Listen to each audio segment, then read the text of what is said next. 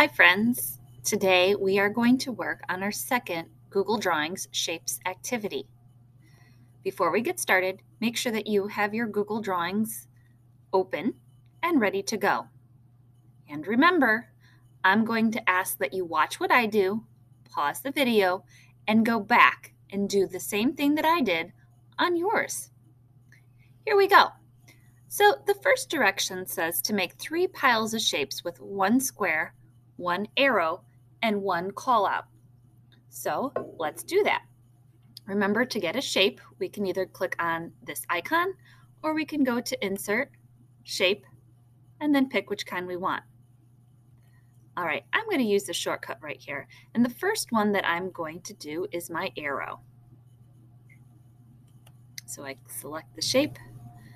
And since we're going to want to fit 3 on the screen, don't make them too large. All right, and while we're at it, I'm going to go ahead and change the color and give it a thick outline so it'll be easy for me to see and to move. All right, so there's my first shape. I did the arrow. Next, I'm going to do the square. So let's go back to shape. I'm going to select the square. I'm going to set it right on top of this one so I can make sure that they're the same size, because ultimately I want my picture to look like this one. All right, and it automatically kept my border color and my border weight and the fill color the same. So I'm just going to change my fill color on this one to purple. And then I need to draw my last one, which is the star. So I'm going to go up to my shapes.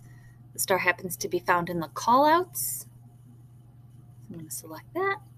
And I'm going to make my star. And I'm going to change it to green. All right, now I'm going to layer my shapes all right on top so it kind of looks like the one over there.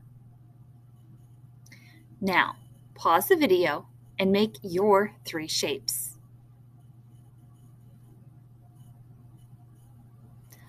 All right, my friends. Now, to make the rest of the work that we are going to do easier, we are going to do something called grouping. To do grouping, first let me click off so that I don't have any of my shapes selected. Then I'm going to click and drag so that I get this blue square around all of my shapes. That's the way that you select all of the shapes in that area. And when you release it, you'll get this box with different points. Then you need to take your mouse and you need to right click and go to Group.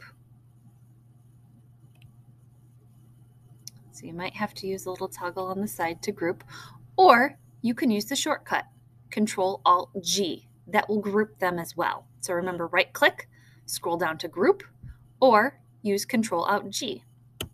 So I clicked that and it grouped my shapes. Now what this allows me to do is when I click on it, I am moving all of my shapes at once.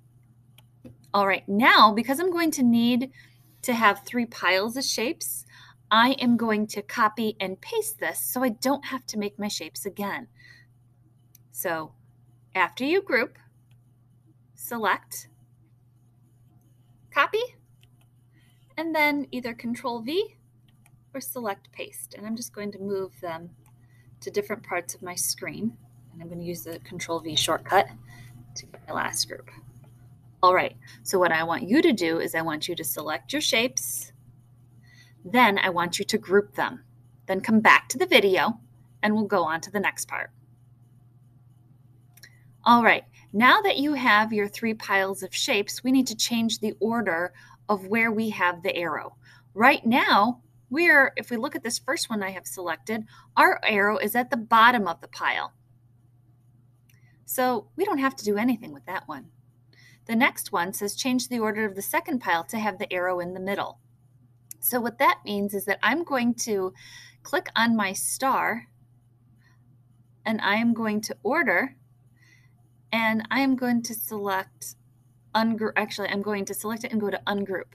Now my shapes, I can move, oops. It should allow me when I ungroup to select just my star. And then I'm going to click and I am going to move my star to the back. So I'm going to go to Order, and I'm going to select Send to Back. That puts my star in back and my arrow, which is yellow, in the middle. And as you can see, I have the purple on top. I'm going to undo that so that you can see what I did as I do it again. Watch carefully. I'm going to select my star, and I know that my star is selected because I see this little diamond right there. I am going to right click. I'm going to select Order and Send to Back. That moves my star to the back, my arrow to the middle where we want it, and my box on top. Go ahead and pause and move your star to the back. All right, now we have our fifth step. We need to change the order of the third pile to have the arrow on the top. So I'm going to click on my third group, and I'm going to click on select my arrow right there. And then I'm going to right click. I'm going to ungroup. I'm going to select my arrow again, right click, Order. And if I send to the back, oops, let's try this again. Click, Order. I'm going to bring to front. Now, if you see that when I first did this, I didn't have the bring to front selected, or it wasn't an option. That's because I wasn't clicked on my object that I wanted to bring to back. It thought that I wanted to bring the star to the front, which it already is. So if I click on bring to front, my arrow is now on top. All right, let me undo that so you can see how to do it again. I'm going to select and click on, left click on my arrows back here. Then I'm going to right click, select Order, bring to front. And then we already did step number 6, which was to use the group command. We did that to make copies. So the last thing we have to do is submit in Google Classroom. So once you have your arrow in the back, in the middle, and front, you can go right to Google Classroom and submit.